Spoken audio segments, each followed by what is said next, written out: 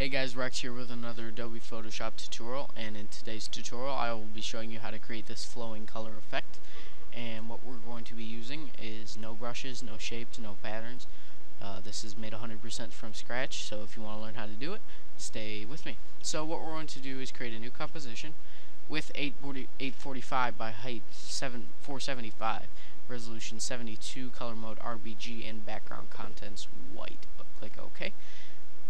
And the first thing we're going to do is double click our background and unlock it.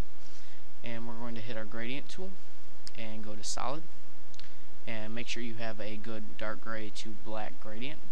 And we're going to go on radial and reverse and try to go from the center out, and you'll get that gray to black vignette look.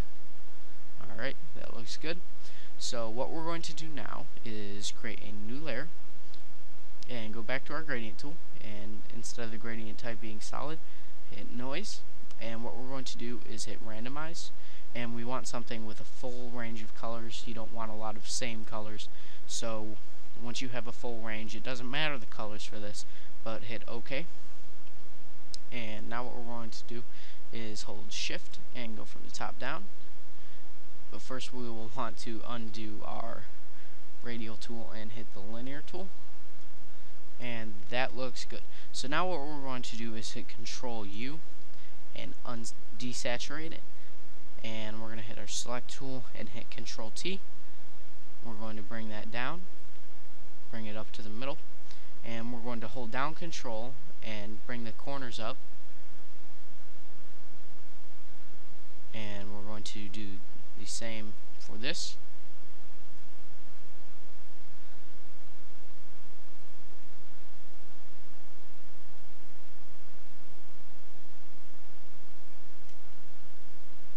And there we go.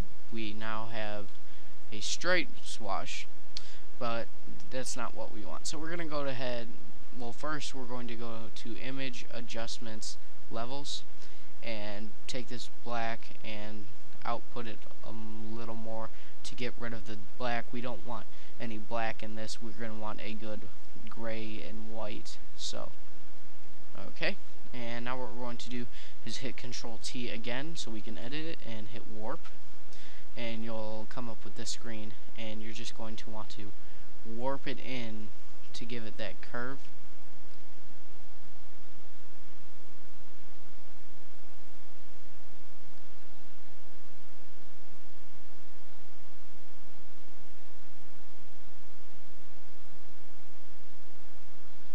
And when you have something you like, hit OK.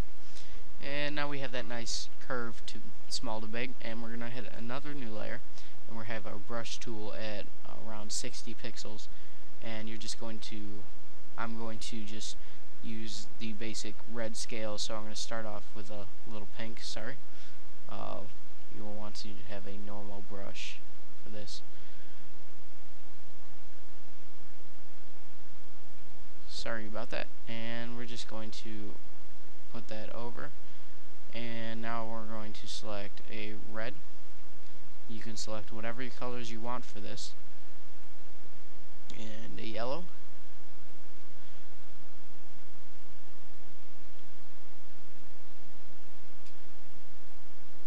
and finally an orange.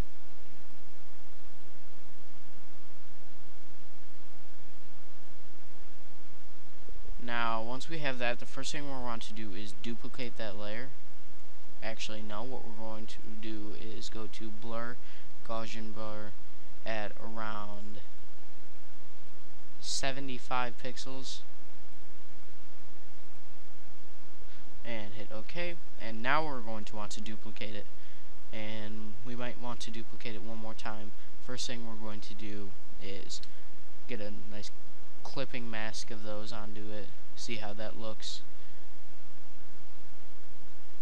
And first thing we're going to do is hit overlay or soft light, whichever one looks better.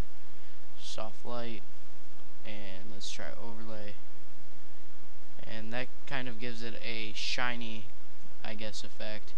I'll use that one and just okay. And that's basically the tutorial. If you take a lot more time on it, you can get the better looking and different effects. But it's a very simple tutorial, and I'm going to have some tutorials basing on just a normal Adobe Photoshop CS5 features. So if you want those tutorials, please rate, comment, and subscribe, and peace out.